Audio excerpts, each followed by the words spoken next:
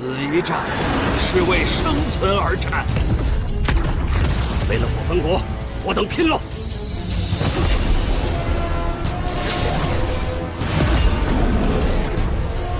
灭门之法，不够待人！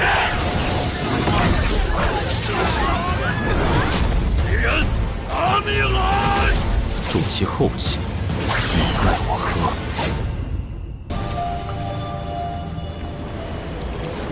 这便是我的尸骸。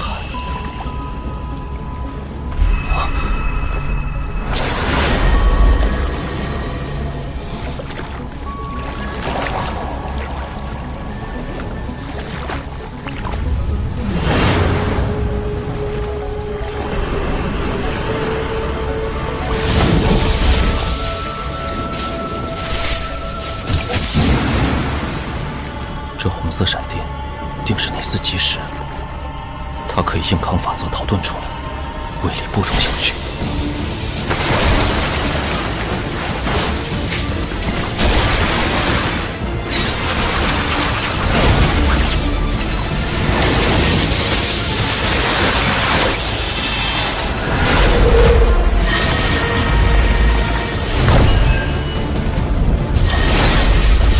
这丝基石竟可以唤醒天孽珠和小剑。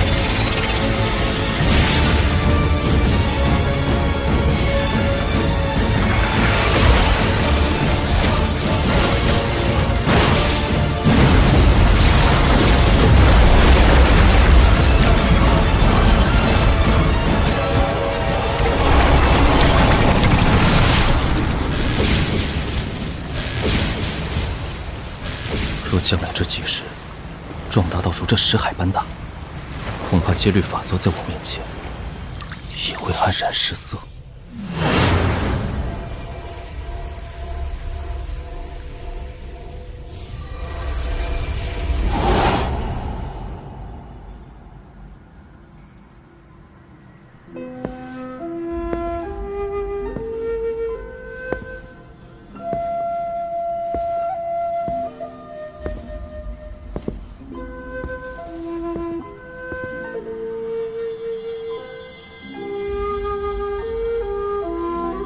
可一定要精神兼备。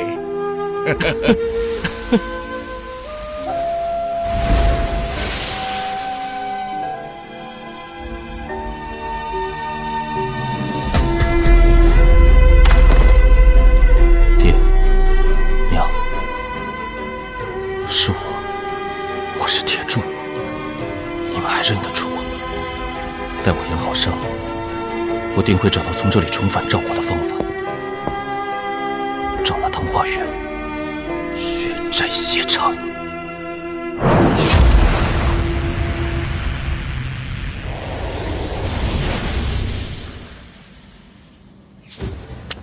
葛阳序号的储物袋中还剩下块精铁，品质上乘。我不会炼器，更不会制作剑胚，也只好如此了。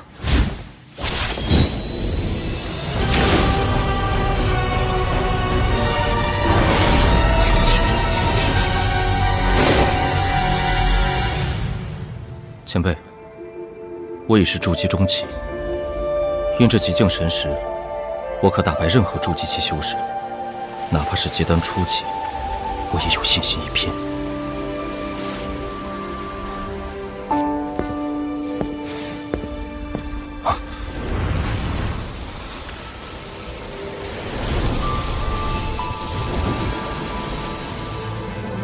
好强的木属性灵气波动！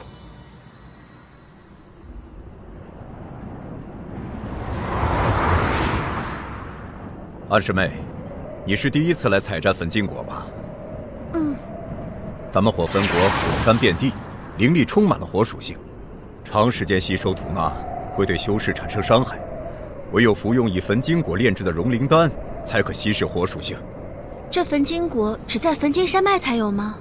没错，每到焚金果成熟之际，四大宗派都会有弟子前来摘取。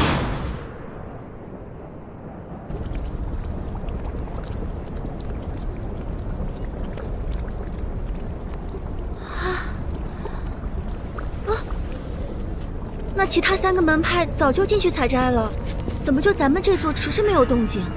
氢气代表着分金国已经成熟，可以进入采摘。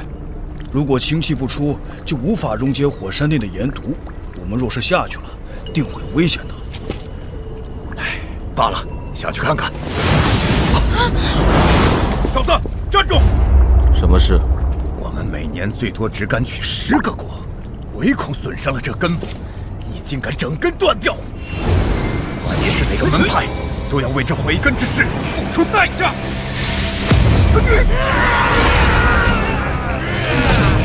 死！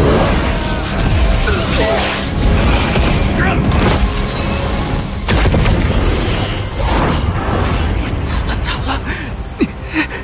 再走一步，死！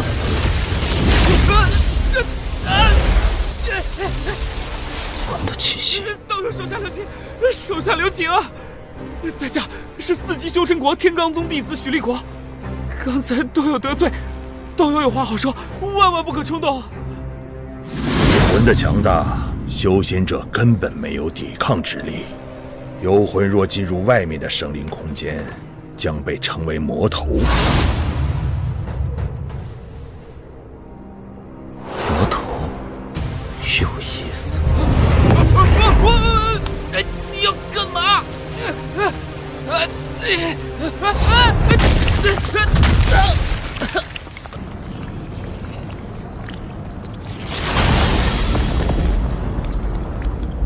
马兄弟，别看此地荒凉，这溪谷的传送阵就在不远了。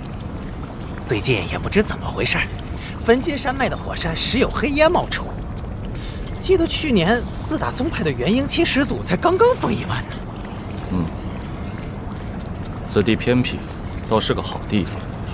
尤其是这里火山众多，杀人夺宝后抛尸也方便，连火球术都省。马兄弟，你这话……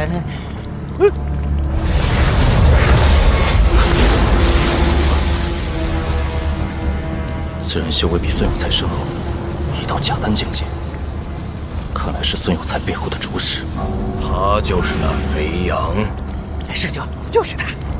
我看到李木婉那死丫头和他哥李奇庆对他颇有好感，要是把他的肉身炼制成傀儡，到时候再去洛河门，或许能多一份把握。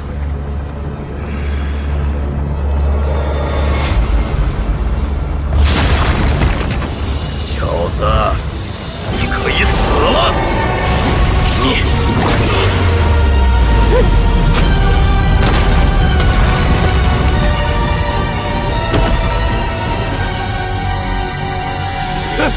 怎么会？竟是土遁之术。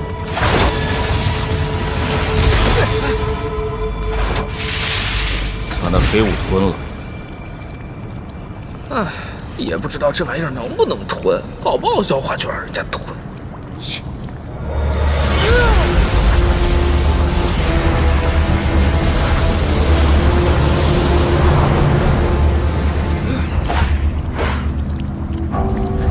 机会来了，可以跑了。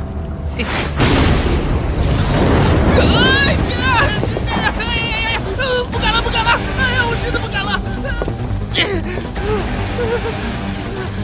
若能拿到他的土遁功法，定对我大有裨益。